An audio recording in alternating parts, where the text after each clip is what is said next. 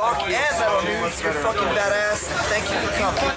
Hey guys, this is Ron from YouTube's Rock and Metal News with a Rock and Metal News update. Trapt vocalist Chris Taylor Brown has now stated that he was also banned from Instagram. He is slowly being faded out of social media, it appears.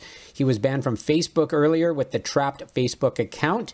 And he recently stated on Twitter, "Damn, Facebook also deleted my personal Instagram profile, which I don't post anything but pics of me and my girl. Wonder if they will delete my personal Facebook musician page too. I haven't even used that one in a while. Facebook really has it out for me. Thankful for Parler, CTBT Wrapped Parler."